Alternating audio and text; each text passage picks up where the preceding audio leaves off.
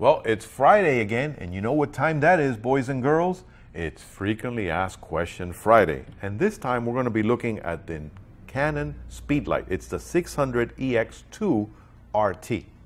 What I did is I scoured the internet, eBay, Amazon, and our customer service questions, and I looked for the frequently asked questions, 15 of them that are asked about the Canon Speedlite 600EX2 RT. As always, if this video helps you out, don't forget to hit us up with a like button underneath and subscribe to our channel. That way you have access to frequently asked questions, our sneak peeks, our first looks, and as always, if you're ever in the Miami area, come say hello to us at the Digital Goja showroom.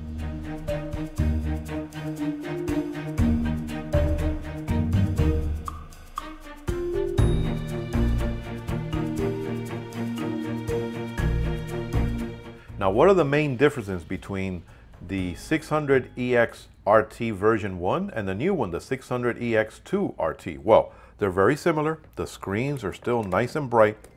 Basically what they did is on the newer version, it now has a faster frame rate so that you can shoot 1.1 to 1.5 times faster with just AA batteries, or up to 2 times faster if you work with the external power source from Canon.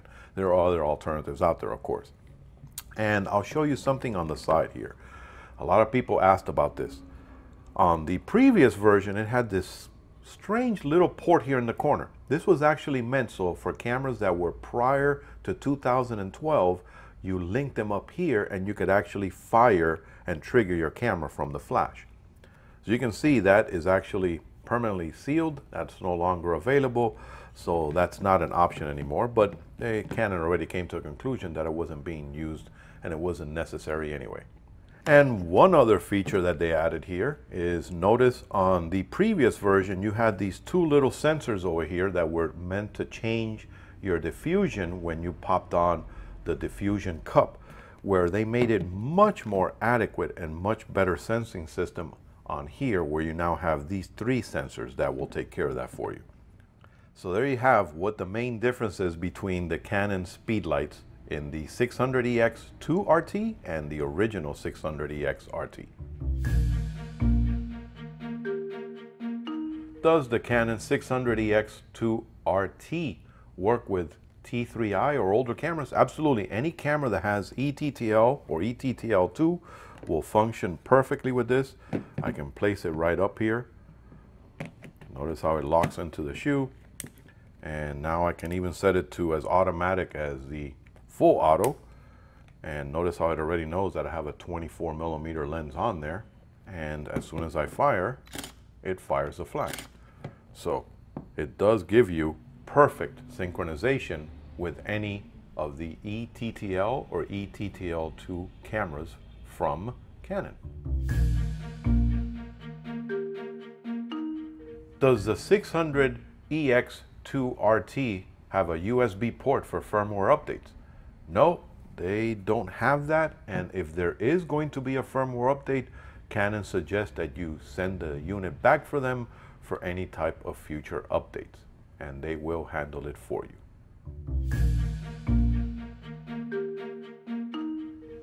How do you access the wireless settings on the Canon 600EX2 RT? Very easily, and they made it simple enough.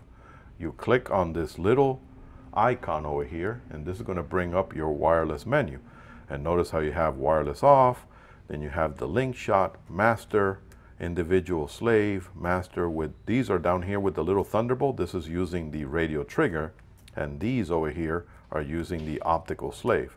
Now for the link shot, this is really cool. This is a feature that came into play after 2012.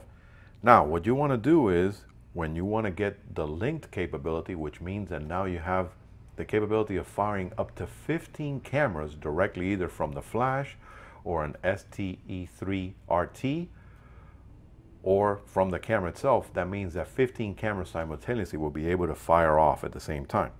So we're going to go into our custom menu, and we're going to go into the personal function, and you want to scroll down to where it says link shot, and you want to activate link shot. So now that is the master for link shot, and then you can do that with the other units You have to always make sure that you go into the flash and activate the link shot system.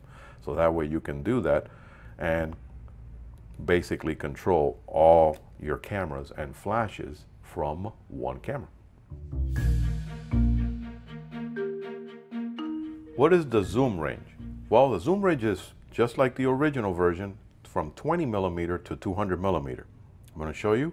We're going to go into manual zoom, and notice that it's on 20 millimeter, and I can zoom all the way up to, in different increments, to 200 millimeters. And you also have 14 millimeter when you kick on the wide panel, and I'm going to show you that. So we have it at 20 there, and then I'm going to activate the wide panel, and notice how it switches over to 14 millimeters. Can you change the spread of the flash? Okay, we're going to say this, but G-rated. We're going to hold on to the custom function menu, and there it is. So now you can activate that, and you can change the spread of the light depending on which one of these you choose. Does the AF assist work? And will it work off camera? On camera, the AF assist will work perfectly in lower light situations. As a matter of fact, it actually works with your 61-point high density reticular AF. So that means you can work with every single point in focusing on your particular camera.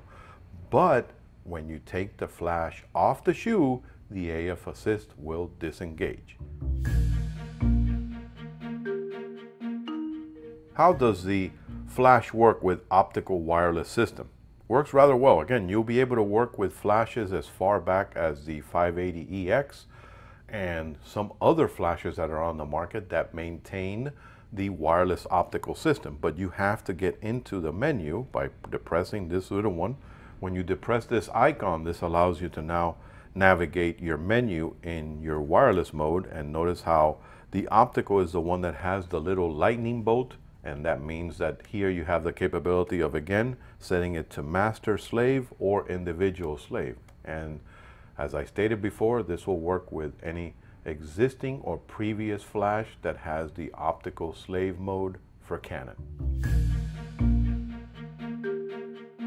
How do you set up the wireless flash system using another flash?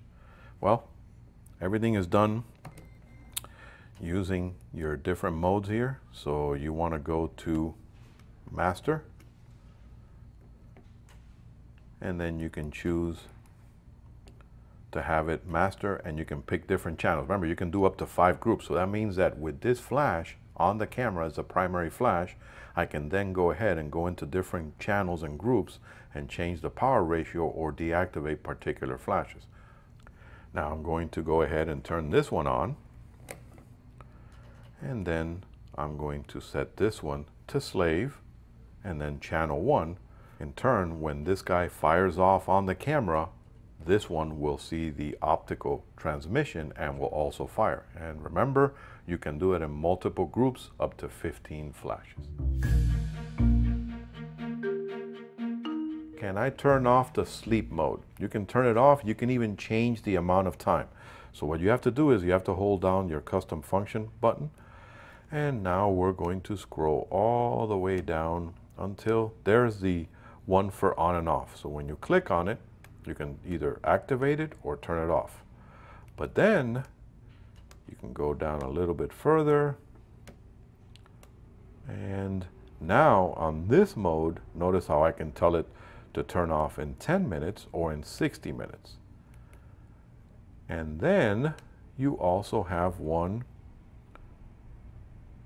where you can actually put it to 8 hours or 1 hour if you're working with it wirelessly. So yes, it gives you many different options to deal with your sleep mode.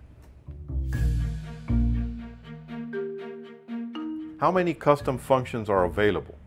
Well, it has 15, even though it looks like the number shows more, and you have 6 personal function buttons.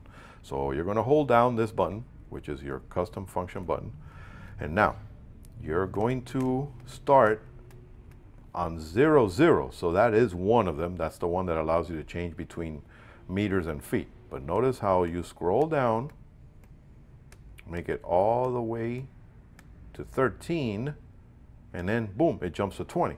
But when you count these, you do have 15 here. And then if you hold the button again, notice how it has PFN, which is personal function buttons. So now you activated 6. So you have 1, 2, 3, 4, 5, and 6 personal function settings. Can you activate and deactivate the flash confirmation beep? Absolutely, but you have to set it in your custom function menu. So you're going to hold that down, and then you're going to scroll down to the one that says custom function 20. So notice when you activate that, you have the capability of turning it off or turning it on. So that way you can have some silent shooting and not have that confirmation beep all the time. Can you trigger the flash with a different brand trigger? Of course. Here I have a perfect example. This is the Altura Photo wireless trigger set. This is meant to trigger your flash and your camera. It's convenient and economical, and this allows you to now work with off-camera flash without having to use the optical system. Now, again, this is meant to just fire your flash, so it's going to give you the convenience of using it off-camera, and I can go ahead and fire the flash wirelessly. It doesn't have to be line of sight. I could be over 100 feet away.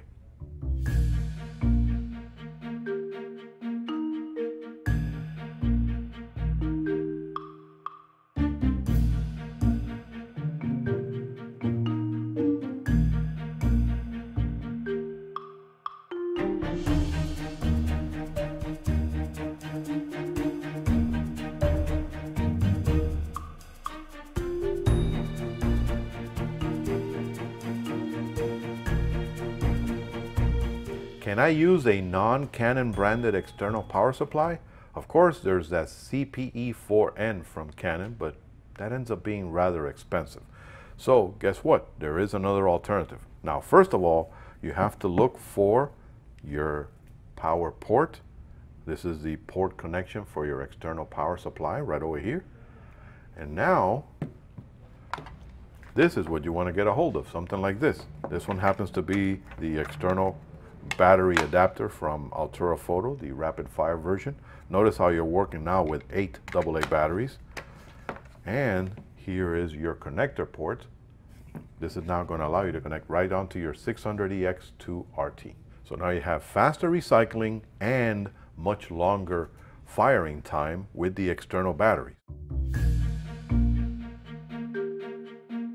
How do I clear my settings on my 600EX2 RT if I've gone ahead and changed settings in my main menu and in my function menus? Very simply, turn it on, and let's say, for example, that I went ahead and changed it to high-speed sync, and for example, I activated the capability of doing multiple flash exposures, whether I want to do some flash compensation. And just for giggles, let's go into our zoom, and I manually set the zoom to 24 millimeters. So you have all this happening here, and you need to fix it. You want to get back to the manual reset or the default reset mode. Very simply, you're going to hold these two buttons over here that are linked that say clear. So when you hold them down, there it goes. It switches back to default setting, and it tells you because it cleared the menu.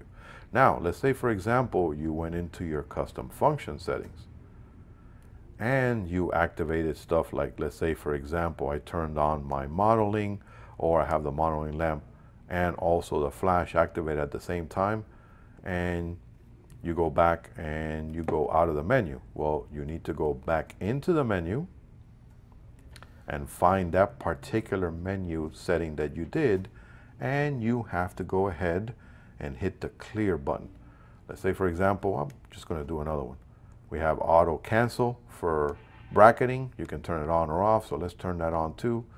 And why not, look at this, let's turn off the AF mode so that we no longer have the AF assist light activating. So you have all this going on, and you want to set it back to factory default.